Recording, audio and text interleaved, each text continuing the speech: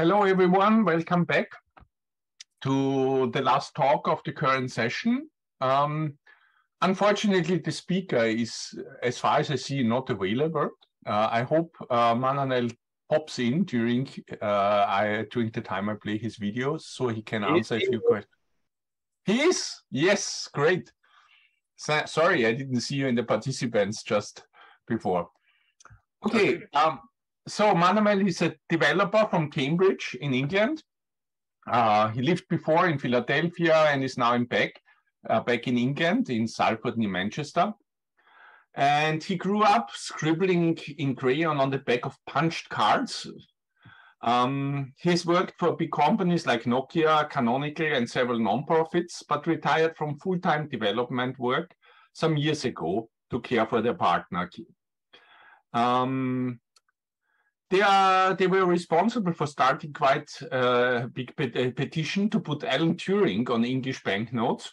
And we know how much work it was to rehabilitate Alan Turing in the history. And as well as an Easter egg in the man command. And man I use a lot. I haven't found the Easter egg, obviously, so I have to train more. So I will play his pre-recorded talk now, and afterwards we have a session. So, TeX is a TeX emulation written in pure Python. I'm trying to make as faithful a recreation of the TeX core as possible. I've got a strong test suite, and I've got plenty of inline documentation. While I began the project as a means of learning TeX better, it has grown beyond that in every direction, and continues to be an ongoing project. Because of this origin, I'm using the TeX book as a spec, rather than working from the web sources. Any re-implementation, especially one which re-implements a compiled system in an interpreted language, necessarily has a set of goals which differ from the original. This serves to add diversity and robustness to the TeX ecosystem. Here are my goals. Firstly, TeX aims to get things right before aiming for completeness. That is, it values depth over breadth. The most commonly used functionality is implemented, and it can set basic documents successfully. Secondly, Python has a rich existing infrastructure. It's a wonderful resource. TeX is making as much use of that as possible. For example, PDF handling can be handled by Python's existing PDF libraries, Markdown handling by the Markdown libraries. There's a library called Beautiful Soup, which is a wonderful handler for XML and HTML, and we're using that extensively. TeX itself is already available in the Python package in TeX, but it's an early version. I don't release new versions very often, so if you want the latest version, you'll have to look on GitLab. Where possible, I'll try to split out parts of TeX into their own special libraries, so that people can use them in their own projects. I have this principle, you see. It's a fine thing to create something beautiful, but it's 1,000 times better to build a source of creativity for others. When I was working on the N900 project at Nokia, the amount of stuff that the users came up with, and they could write, when they learned they could write phone apps in Python, was impressive. You know that it was inspiring to see that, and I'd like to see that again. Lastly, HTML output. I think TeX is well suited for HTML output and formatting HTML. There are problems, obviously, and we'll come to that in a moment. Where are we so far? Serialization. Right. All of TeX's internal structures can be serialized. So, if you load an arbitrary document, there's a command line switch to dump out the internal state to standard output. And this is really useful in debugging, obviously, but it also means that you can build a third-party tool that will read in this output, it's in JSON, and build something else using it. And again, you know, adaptability is a really important thing. It also means that we can cache the state of the system, which is important because TeX is slow, basically. It takes maybe 10 seconds at the moment to load plain.tech, which kind of makes it unusable. But once we can write it out into the cache and read it back, it'll be near instantaneous. TeX will be faster. You know what Knuth says about premature optimization, right?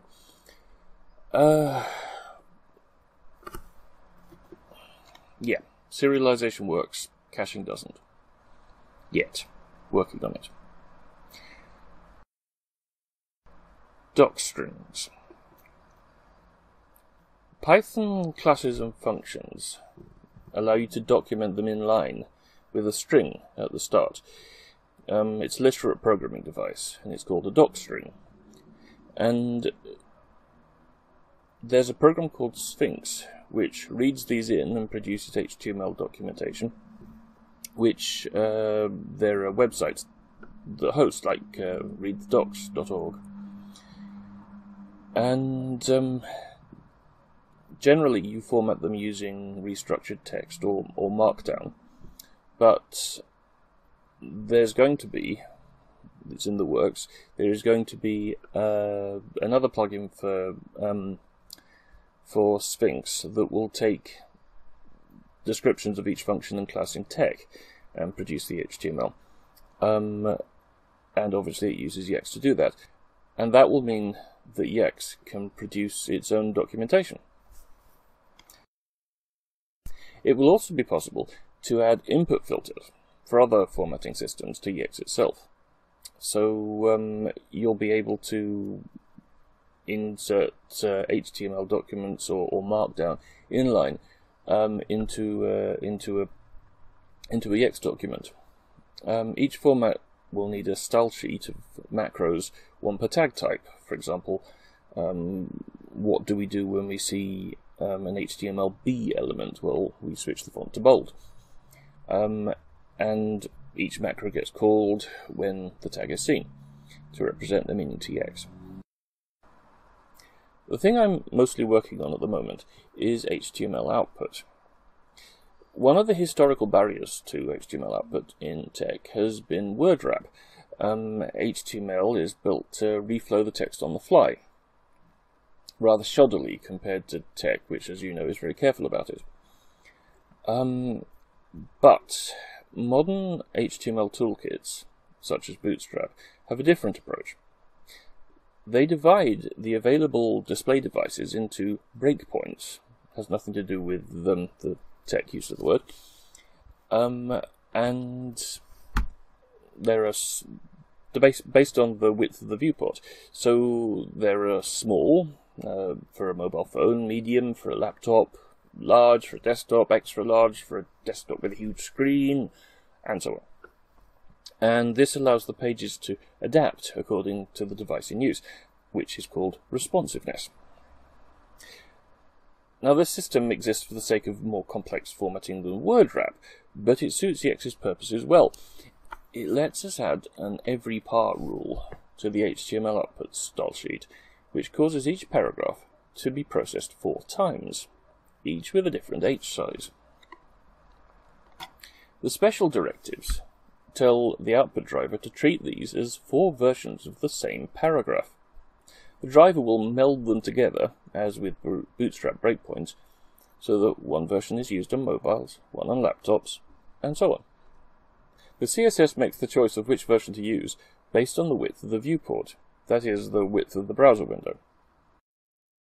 There have been many challenges to overcome so far, even beyond the work of re-implementation of a system as complex as TeX, not to mention the writing of a test suite to prove it all works. Another factor has been the distance between the priorities of TeX and TeX, which reflects the 40-year difference between them. Unsurprisingly, for a program designed in the late 1970s, TeX has a general assumption of scarcity. There are only so many registers of each kind. Python expects you to say what you need and assume that the resources will be found. This difference in approach makes implementation far more interesting. For example, producing call stack traces for errors in TeX macros proved aggravatingly difficult, because a TeX macro can be curried by omitting its final argument. So, if you had a macro that printed hello something, and you supplied the something as an argument, you could call that at the end of another macro's definition, and then the first macro would read its argument when the second macro was called. Because of this, the state of TeX stack can't be mirrored by the Python stack, and any part of the TeX code might be pushed onto TeX token stack, and the call stack would still need to remain consistent. The solution involves a special class of token called internal, which runs a given Python callback when it's processed. And these aren't tokens that can be generated by the tokenizer. They can only be pushed back by implementation of particular controls. So we use them for macro prologues and epilogues to manipulate the call stack. Another example is encapsulation. It's an important principle in Python. TeX isn't careful with namespaces, and the effects of one library can leak into another. This means that the order of loading TeX libraries can easily affect the results. So libraries can't be cached individually. The cache value of a library will vary according to which libraries were loaded before it. For example, you could have a library which redefined the value of the letter A. Any letter A used in a subsequent library would have the new value.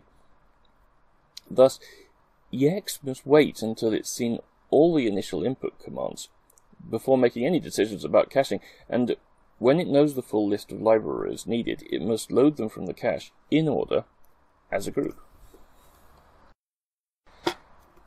So my initial goal is to be able to typeset the textbook, but that's still a long way off. But of course the speed at which we get there depends on how many people share the work. Contributions always welcome. Beyond that, I have a goal to make sure EX gives solid results with as many of the packages and the standard TeX distributions as possible. Processing LaTeX will be a very important step, but a huge one. There's also many other TeX-like projects whose ideas we can share. Many of them are being discussed at this conference, and I look forward to seeing how we can work together. Thank you for listening.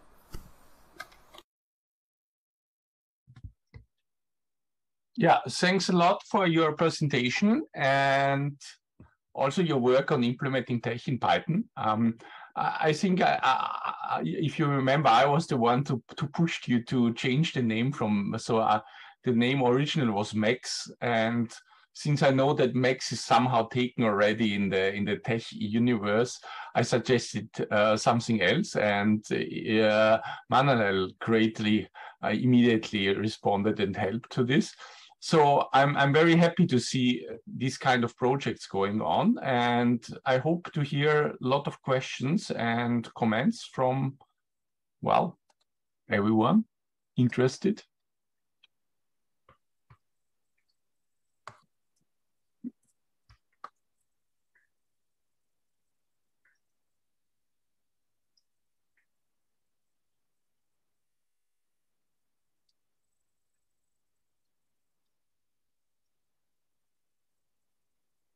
It's all right if not. They can, can email me.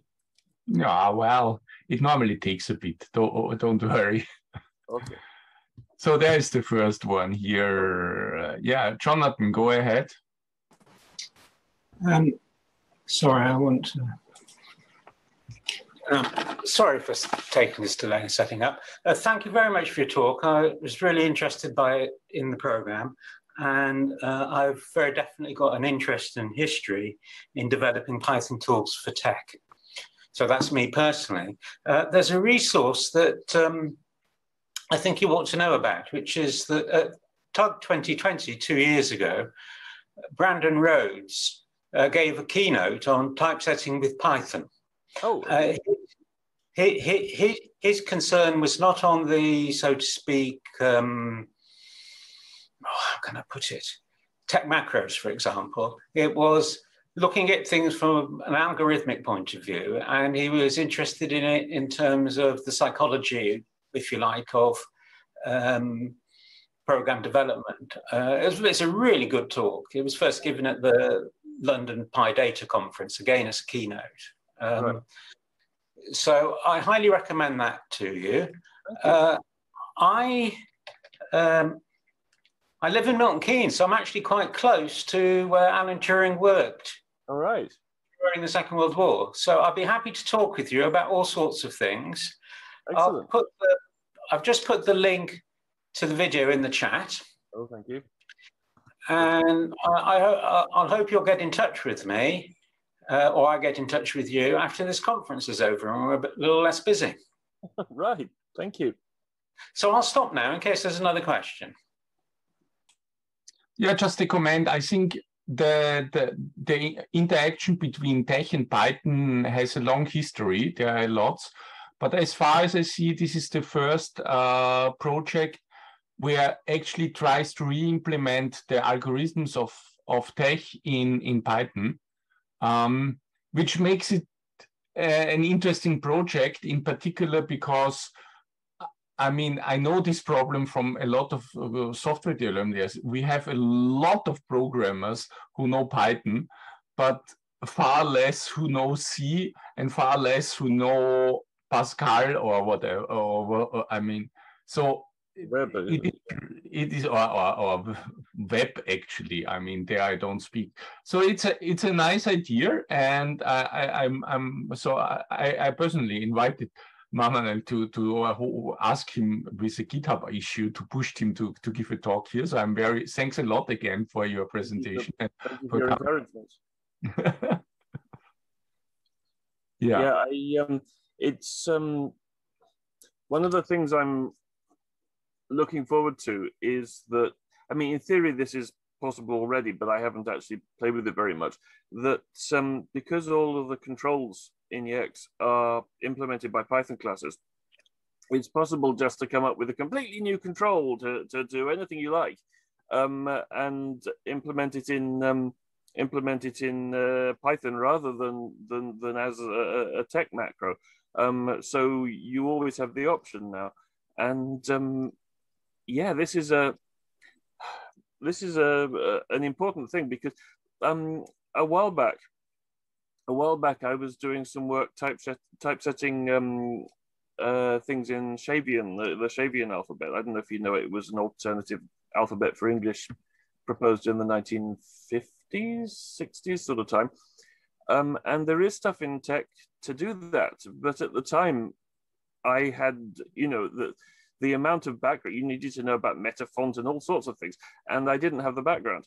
And, I set my thesis in TeX and, in LaTeX, and that was about as far as I'd gone. And that was mostly copy and paste for the difficult bits. And I couldn't work out the nuts and bolts of it, because, as you say, I didn't have the background in TeX or Pascal or anything. Okay, I did know Pascal, but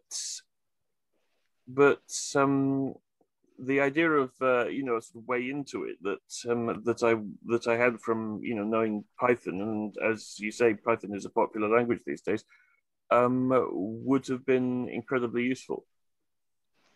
Yes, indeed. So there was Bernd Reichle raised his hand. Bernd, please speak up. Yeah, I hope I'm hearable. Yes, we hear you. So, okay.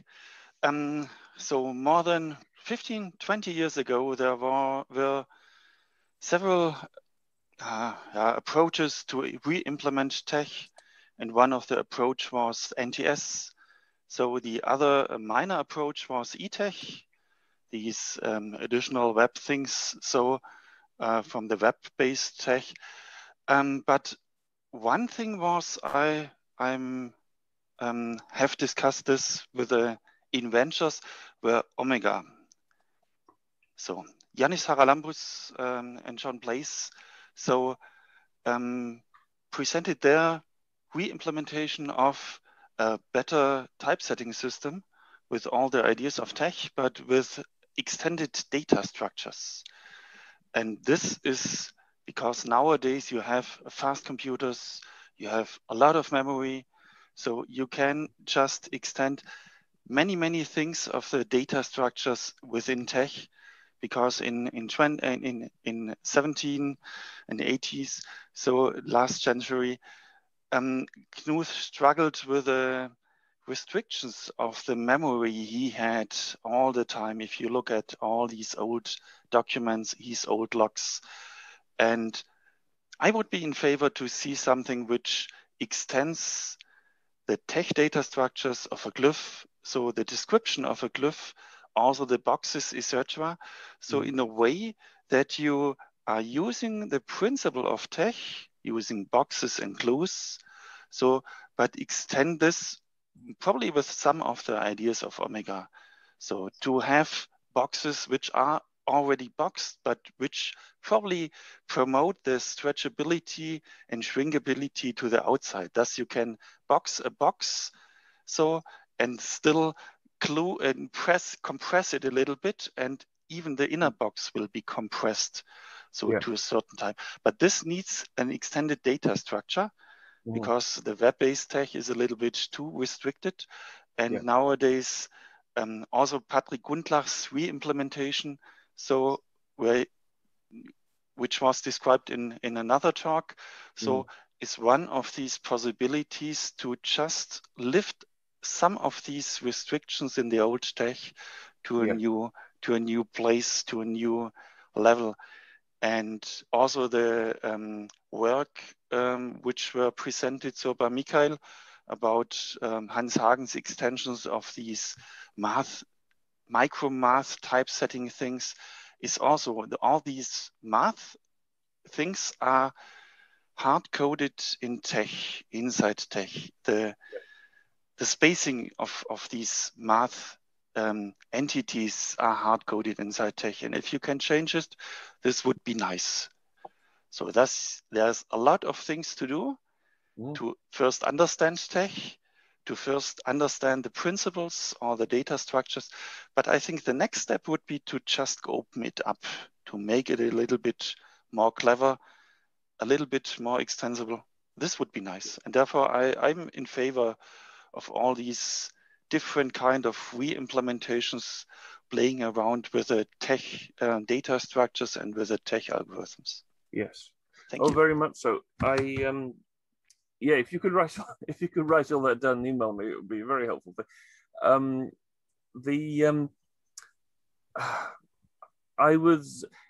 It's not, I began by saying this is an emulation, I think I said, but as you can see, as you know, this isn't like when people build an emulation of the Apple II so they can play their old printer games. I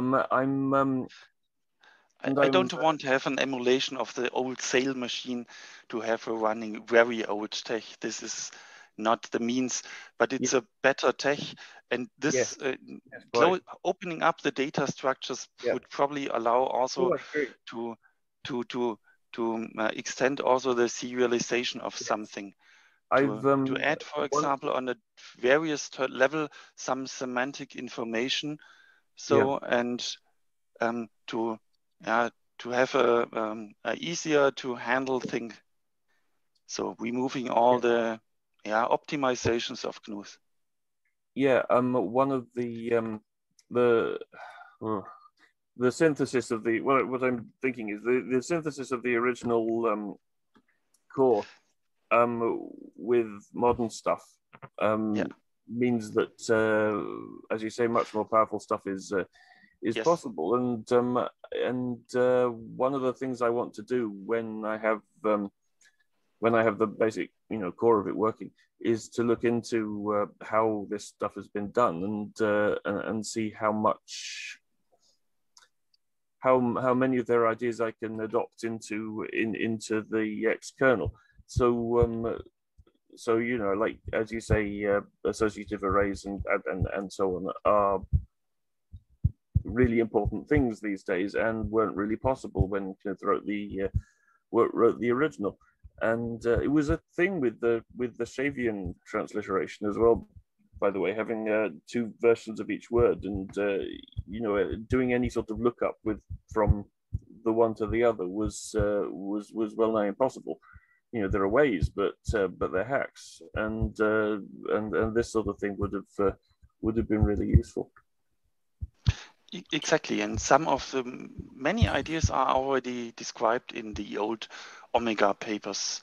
So, and therefore, for example, and also old papers about hyphenation, because there are languages where this simple hyphenation, where you just put in a hyphen, so on the last line, and the next line starts with a remaining word, is not always true for all languages, because there are some languages where the hyphen is put on the last line and started at the next line, and this is not directly possible with TeX. You can use this discretionary so to insert it, but it's not directly supported.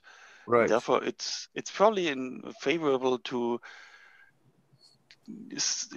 continue with your implementation, but also look at old ideas and check if they can easily be included in your work. This would be, I think, to add more puzzle pieces to get a full and a better system. Yes, certainly. And conversely, there's a lot of stuff that you find in the TeX distributions, which where people have got things to work in. I don't know, like someone was saying about the Polish fixes that would need to be re-implemented in the modern system if you started from the beginning. And as you say, things that aren't easy in standard TeX, and things that have already been done, being able to do both of them together is a powerful thing. Yeah, I have a lot more research to do. Basically. I have to completely agree with that. As one of my earliest contribution to the TeX world was supporting Tibetan with Omega, so I'm more than happy that Bernd brought up Omega and its work here. I think it's a very good suggestion, actually. No, but is it my turn now? Sorry? Can I? I've been waiting for a minute or two. I put a couple of links into the chat, which you've acknowledged. I'd like to put them into the audio so that the people watching on YouTube can also know this. So the links are to PlasTeX, which I've used, which is a Python package that produces LaTeX documents into an XML DOM type object, from which you can render it how you want. There, the main goal is HTML. And there's Andrew Kutchling's TeXlib, which is a Python implementation of TeX line wrapping algorithm. I don't think it has all the bells and whistles, such as hanging indents and paragraph shapes, but it's got the basic algorithm for optimizing through linear programming. I think it would be really useful if you and I were able to get together and produce a list, a curated list, if you like, of Python TeX resources. Certainly. That would be, put it in TUG as well. That would be, the tugboat rather, would be very useful. And one last thing, which is that until I think Python 2.5, I'm pretty old, the Python documentation was created, it was authored in LaTeX, and a customized version of LaTeX to HTML was used to create the HTML, and the Python was run directly to produce the PDF. with the ascendancy of HTML over PDF, at least in the realm of Python developers, a special language was developed, an input language, and TeX and they no longer authored in LaTeX. But that was an important part of the history of Python and an indication of its pragmatism about using existing tools and also letting go of existing tools. I'll stop at that point. Thank you. Oh, I wanted to mention that I should have found it would have saved me some trouble to find the line wrapping stuff before I re-implemented it. Although I'm sure I can get ideas from it. But there was other things like, I know TFM and PK aren't as used as they were at one point, but I couldn't find any implementations of the TFM that read the TFM format, and I had to dig back in issues of Tugboat to heaven knows when to find the documentation of the PK format to implement it. The documentation is inside the web programs. You have to look into PK type, for example, or into the different converters, and the same applies for the TFM. It's either in Metafont. So, or in the various TF to something, TF to PL, PL to TF. Yes, there it is. Yeah, there it is. I wrote a processor for DVI in Python as part of another project, and I based everything on the DVI type program. Right. DVI type is a program that checks your DVI file for consistency. All right. Just as disk check or FS check checks your file system for consistency. And the same goes for the other formats. So Knut is very, very thorough. He not only makes as few errors as he can, but he detects as many errors as he can. Yeah, I started through the trip tests, and yeah, at some point I'm sure TeX will be able to pass them. But I mean, I learned useful things from them, like edge uses of the immediate command. But yeah, I'm a long way from being able to pass the test. But I'm so glad they exist.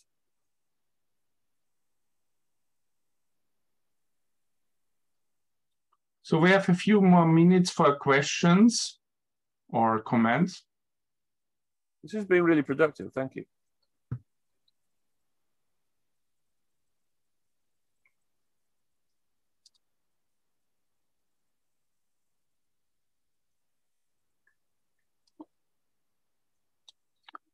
Well, if not, thanks again. Thanks a lot for your work. Thanks a lot for coming here and presenting it. I'm well aware that presenting stuff which isn't completely ironed out and in development is often a challenge for many people. So I appreciate it a lot that you came here. I'm following your project since I think the very beginning, since the first time you posted it, and I look forward for your next presentation next year to TUG 2023, when you hopefully pass the trip trap test, right? Yeah, that's ambition. Okay, yeah, big ambition. That is true indeed. Okay, thanks everyone for joining the session. We will have a bit more than 1 hour of break, 1 hour and 7 minutes, and yeah. Take your time, relax, and see you back for the next session. Thanks a lot, everyone. Thank you.